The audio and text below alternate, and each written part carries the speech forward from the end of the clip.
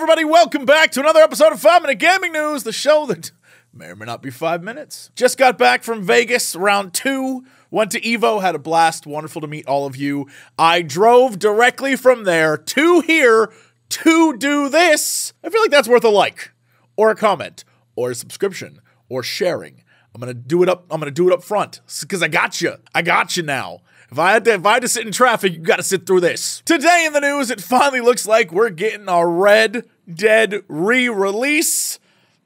Except it's not a remaster. And it's not a remake. In a new conversation by 11 Studios, the Switch and PS4 versions bring the two classic experiences together again for both new players and original fans to enjoy across modern consoles, including backwards compatibility with the PlayStation 5. The conversion release will also include Undead Nightmare, Red Dead Redemption's horror-themed expansion. And while the port will be available digitally as of August 17th, it will be receiving a physical release later this year on October 13th. And now some of you might be wondering, but Jesse, what about the Xbox version? Surely they would release an Xbox version. Well, they don't need to, because the 360 version of the game is backwards compatible on the Xbox Series X and the Xbox One. So it already exists. And so that feeling you're probably feeling right now, the same one that I'm feeling, is kind of like, okay, cool. It's a lackluster announcement. I would expect more considering all the hype and build up around a remake or a remaster. Nothing.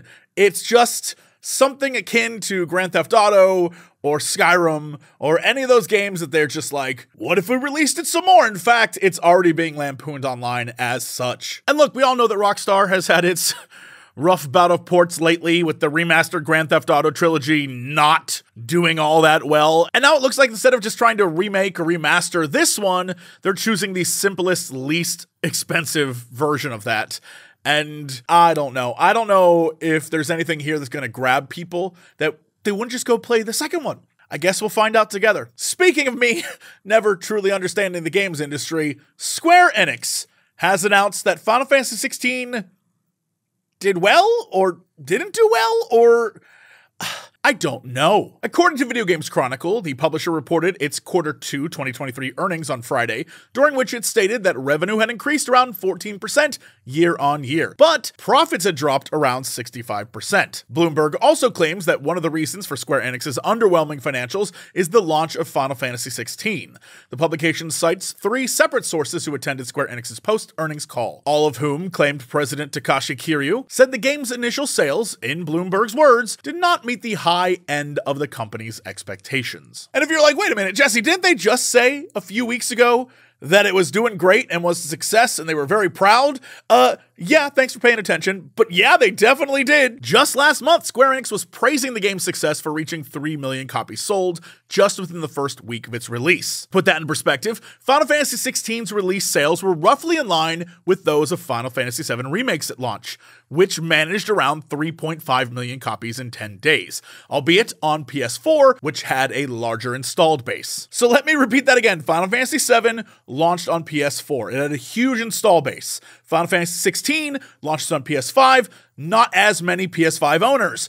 And still, it did roughly the same. It did 3 million in 7 days versus 3.5 in 10. Sounds good to me. I think the thing that's happening here before people get all like, what the hell is going on? Which I had that a little bit at first, but I thought about it. And I think I've come to the conclusion that what they're saying is, we did not reach our top end, what we wanted, the highest point of the amount of money that we wanted to make.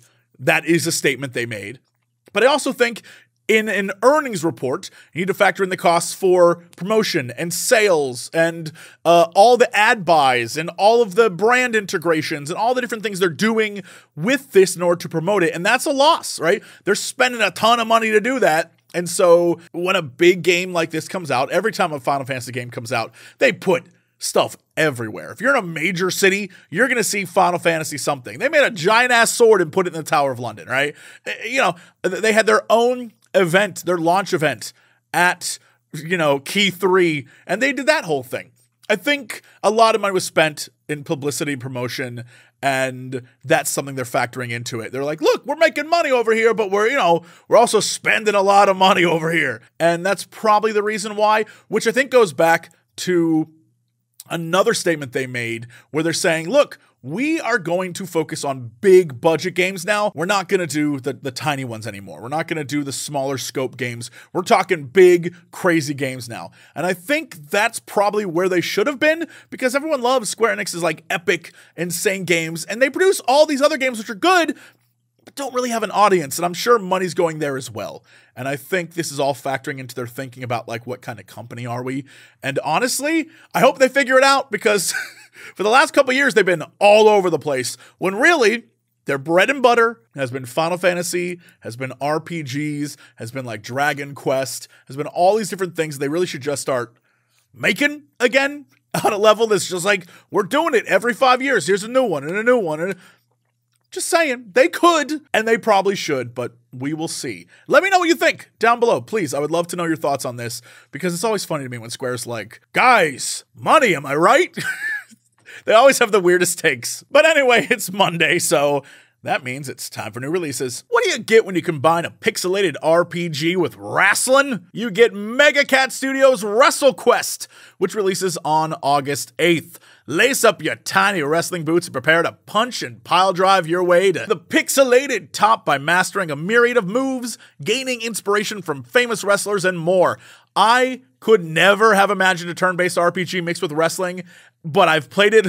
It's a delight, and you all got to check out WrestleQuest when it comes out tomorrow. Then on Thursday, Stray Gods, the role-playing musical, finally releases. Set in a modern-day world of gods and monsters, players take on the role of Grace, who is tasked with solving the murder of Calliope, the last muse. Throughout the game, you'll not only make narrative choices that advance and change the story, but you'll also be able to choose and influence the music that Grace sings. And speaking of singing, Stray Gods features a robust cast of highly talented voice actors and singers. So if you like Greek mythology, you love musicals, you love narrative gameplay, do not pass on another game I've had the pleasure of playing, Stray Gods. Anyway, that's it for me. Thanks so much, and I'll see y'all tomorrow for another episode of 5 Minute Gaming News.